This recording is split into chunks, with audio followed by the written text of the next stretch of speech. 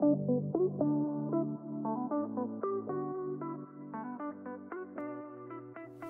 and welcome to another Quality of Life Tools add-on demo. Now this one is for the add-on PolyPal, which is just the simplest way of making polygons just on the fly. It was designed to, well, help you just get started straight away, mainly because I don't like the concept of when you want to make just a simple polygon is having to add an object, maybe a mesh, whatever, and then go into edit mode and then select another tool. There's one of a few, obviously. Blender is actually quite capable at polygon modeling.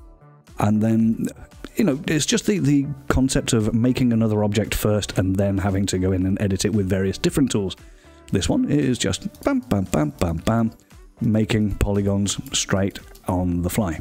Mainly because I come from working with Maya for nearly 20 years, and even though I came over to Blender a few years ago, and I'm so happy about that, I did miss the Create Polygon tool. It's pretty much the only thing that I've missed to this date, so, well, yeah, I just decided to make an add-on to do it for us. How do we get started with it? Well, there's two ways, either with the hub. If you have hub installed, it's a free add-on, so just go ahead and grab it. And with that one, all you have to do is right swipe, and it's the first one there, straight on the right swipe. We do have another suite of tools, but we'll get into that in a minute. The other way, if you don't have hub, is add mesh PolyPal draw. Okay, and again, just get started straight away. Yeah, how to use it? Well, once you've started it, you'll go into something called modal mode, and so you can't navigate the viewport in any other way apart from just straight drawing of polygons. Indicated, you've got a HUD and a bit of help down here, so you can always see when you're actually in the tool.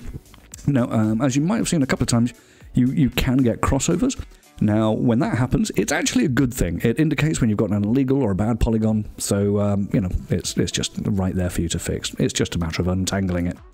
To untangle or just move points, simply click and drag.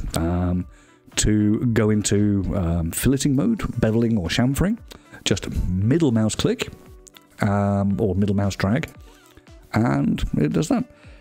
C for chamfer, F to fillet. Scroll wheel up and down to change the fidelity of it, and that's more or less all you need to know about that. It's not intended to be a fully fledged editing tool, but you know, it helps you block out shapes nice and quickly. You'll see the blue edge is the leading edge, and that's always where the next split will start for adding new vertices. Alright, or just move. You can click on another edge to make that the leading edge, so you're not stuck with the leading edge as you would have been in Maya. You can also scroll wheel, and if you can see that, it's just scrolling around. I'll tell you what, let's put this into a different view mode, maybe it's easier to see.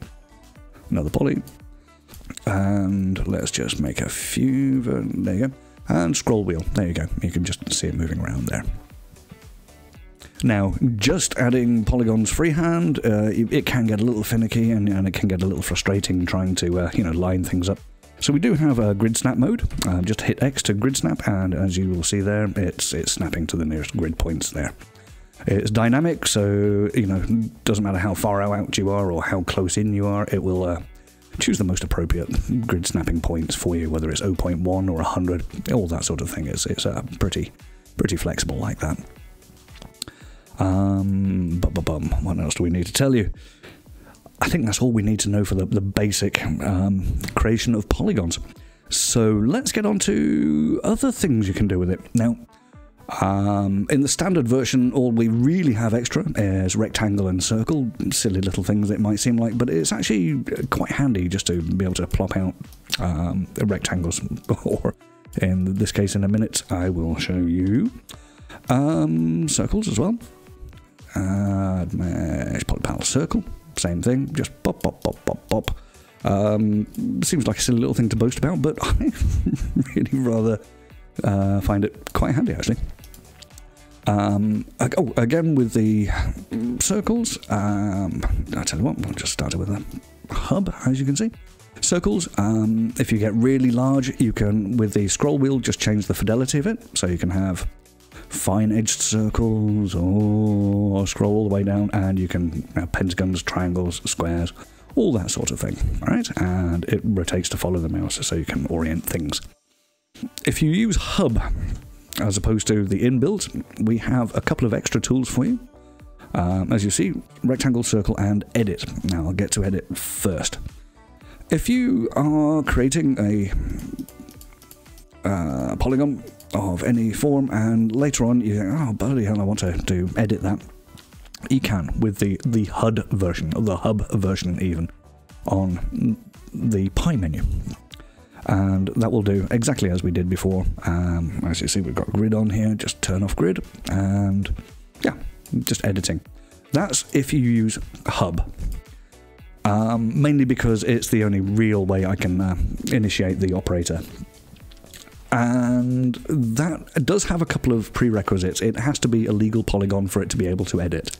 When I say legal, I mean without holes or anything like that sort of thing in. And talking of holes and that sort of thing, we have another couple of tools. So if you have something that you really want that border outline, it's quite a tricky thing to do in Blender usually, but what we can do is Weld Silhouette. And as you see, it just welds them pretty efficiently, I think. Very, very pleased with that one. And that's what I was looking for. Now, sometimes it will have an issue with it. Now, bear in mind, it is a very complex thing for it to be able to do. So occasionally we'll have issues. That's because probably the vertices are far too close to each other, whatever. It's actually using a lot of internal Blender tools. But all you have to do really is just move it around maybe a tiny little bit and try again. There you go. No problem there.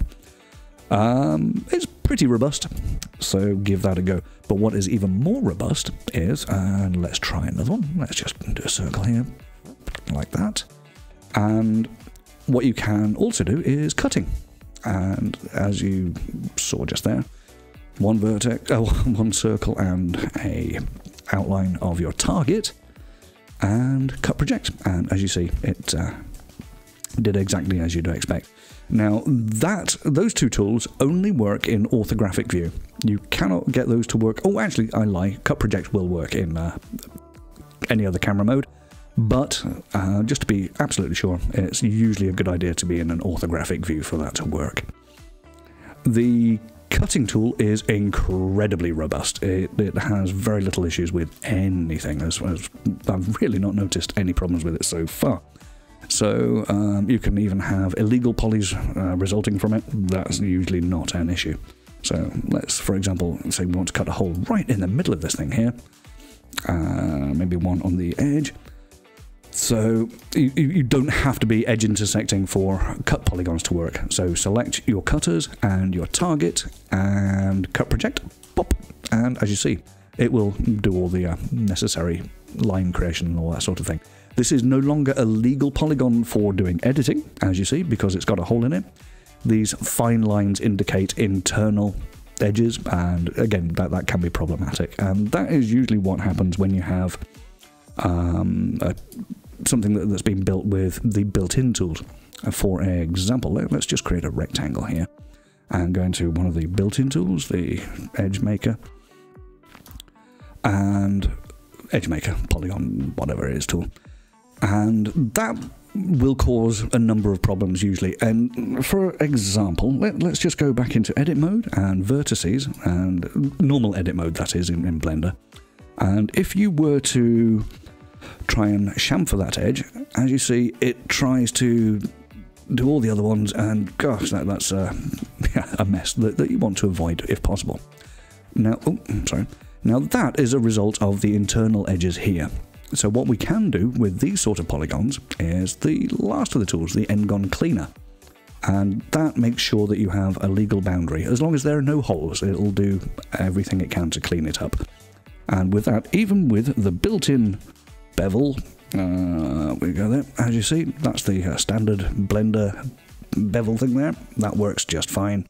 Or if you were going into edit mode of PolyPal, again, the same sort of thing, and chamfering, all that sort of thing, all good. And, well, I think that is about it. Can't really think of anything else you would want to know. Boom. Oh yeah, just demonstrating the fact that it is actually pretty bloody robust for doing cutters. So select everything else and make sure your target is your last object, the active object, and cut project. As you see, it really finely dices things, absolutely no problem. So, as you see, the quickest tool I can imagine for just creating polygon shapes. Great for, you know, kit bashing, all that sort of thing. Oh, one last thing I haven't mentioned is, say you're moving here, new edge there, and if you shift, you can also freehand. Okay, there we go. Nicely quick polygon maker.